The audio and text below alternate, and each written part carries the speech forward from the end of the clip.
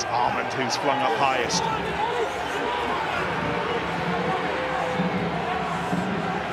Patience of the Chiefs, they'll roll around this left-hand side. Olika needs to do a big job. Waldrom has it. He's lost half of his shirt and he can't see where he's going. He's going to have to put his shirt back on, I think. Not even Thomas Waldrom can score a try when he's being undressed, and perhaps as a result they concede the penalty. Just brilliant from David Pace. The tackle came in on Waldrom. More of a strip tease, but the tackle came in. Pace bided his time and then straight down in on the ball.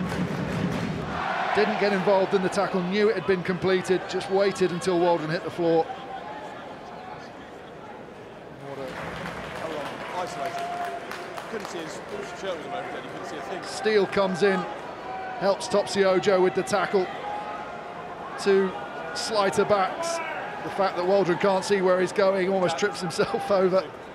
And then Pace straight in on the ball.